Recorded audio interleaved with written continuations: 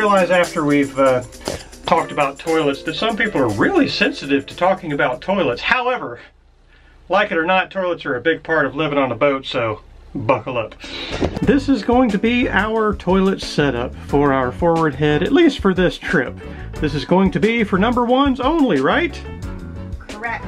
What happens if somebody drops a number 2 in this setup? And they have to clean it out.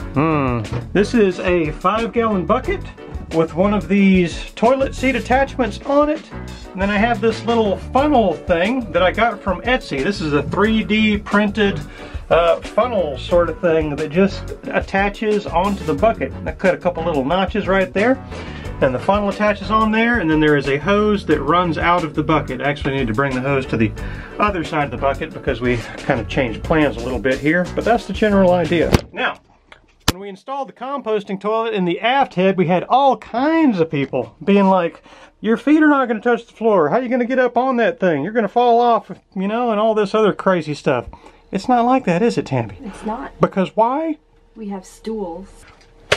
Yeah, we did the same setup on Sandflea and the RV. Yeah, go ahead, give the full demonstration here.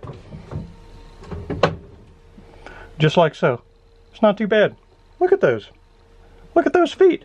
They're not dangling at all, are they? So what we need to do today is basically get this toilet locked into place so it's not going to be flying anywhere when we're heeled over. And we need to get this guy locked into place so it doesn't slide off and dump a gallon of pee somewhere. We don't want a gallon of pee. And we have to do a bit of plumbing to get this hose attached to this in a way where it's going to be easy to use. Excellent work on demonstrating the proper ergonomics of our bucket toilet slash stool setup. Thank you. Yeah. We used a stool on Sandflea and in the RV, so it's not no big deal. Big deal. So I did want to say real quick that we do indeed plan to install a second Nature's Head up here in the forward head. So this is just a temporary setup to get us through this current season and then, well, upcoming season. And then we will indeed be installing a second Nature's Head up here in the forward head.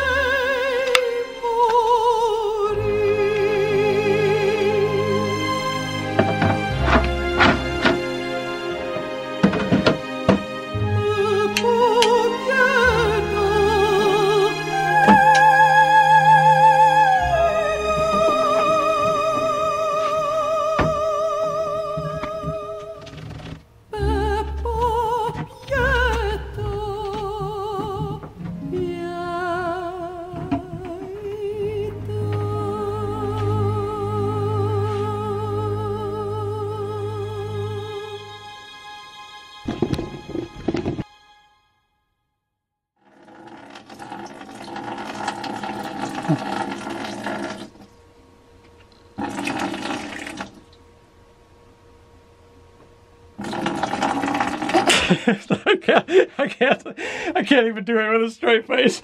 All right, yeah. Just kidding, folks. We wouldn't do that. But I think it's gonna work great though, huh? Mm-hmm.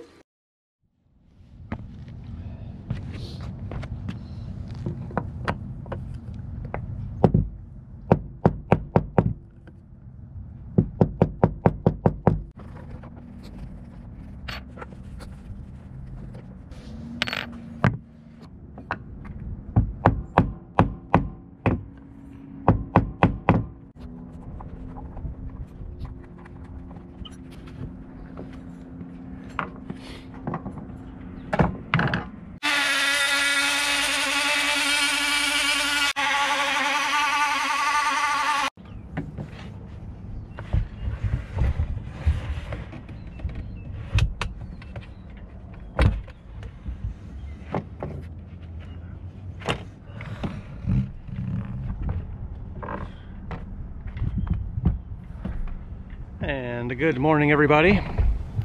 What we have going on here is we're going to be doing a little refurbishing on our companionway slider. This is it here, and what you're looking at is the underside of it. And that's really where the main problem is. The top side is actually in pretty good shape. Looks pretty nice there. Could use a coat of varnish, but overall the outside is not too bad. However, the inside definitely needs some love. We've got some mildly rotten kind of soft wood right here, and the paint is just really tired and cracking and ugly looking, so we're going to do a little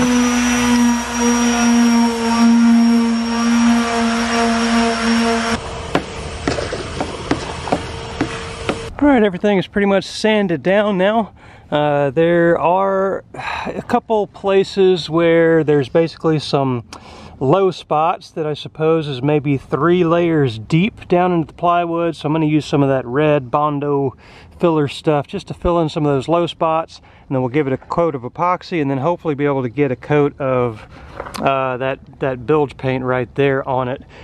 We have 1 day to do this, so we're just going to try to get as much as we can done. So let's real quick, Tammy, let's talk about this. Okay. So let's talk about timeline here real quick. So this is our last official boat work trip. The next trip down here is going to be us splashing this boat, putting it in the water, and then the trip after that we're going to be coming down here with the moving truck and, you know, putting all our stuff on and heading out. So that's where we're at right now. Mm-hmm. And this is the last day of this trip, right? Yep. So just trying to, you know, be productive. We've done a lot of organization. You know, still knocking out a few projects, but you know, we're not taking on anything else major right now. That's why we're, you know, doing some of these, you know, smaller, simpler cosmetic projects. Yep. Anything else you want to say, Tammy, aside from yep? I'm so excited that we only have 2 more trips.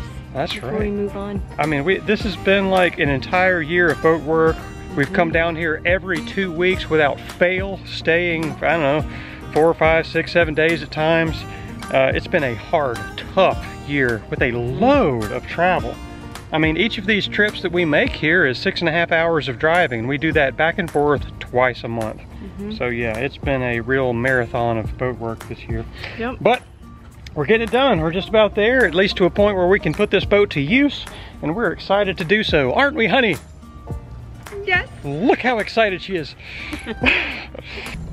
All right, so what I'm going to use to fill in the low spots on this little hatch cover thing is this stuff. Bondo glazing and spot putty. It is probably not the best thing to use for this purpose. If we had more time other than just the remainder of this day to finish this project, we'd be mixing up epoxy with some, you know, fairing compound or something like that in it, putting that on there, sanding it down, and going from there. But we don't. And this stuff dries in like, I don't know, 15 minutes or so, so we're going with this.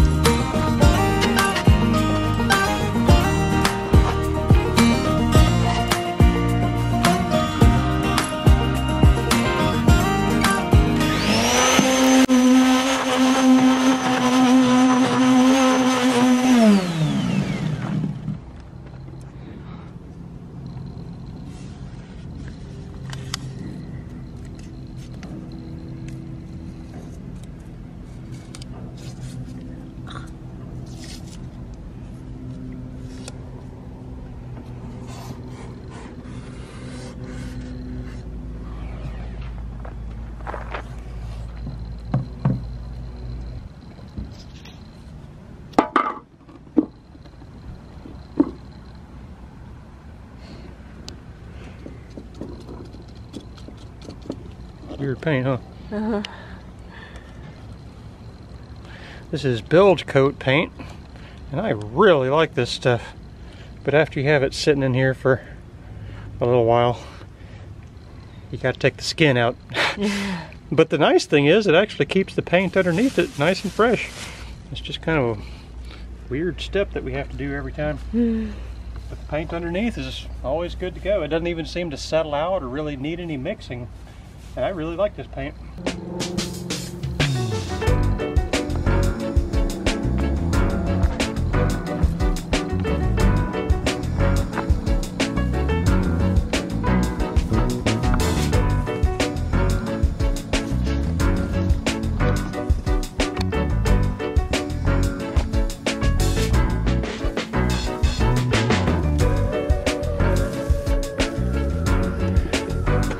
Alright, there's our slightly refurbished companionway slider hatch.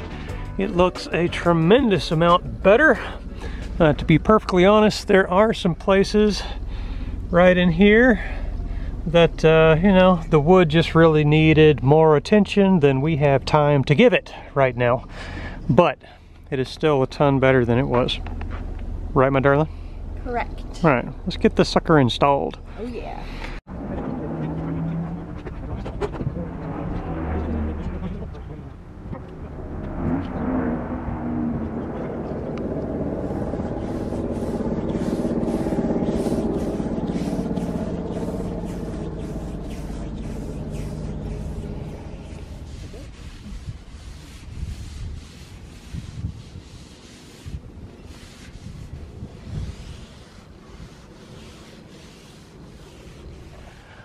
That's it, folks. Looks pretty good. See, it doesn't have that super high gloss like varnish does, but it still really brings out the depth of the wood.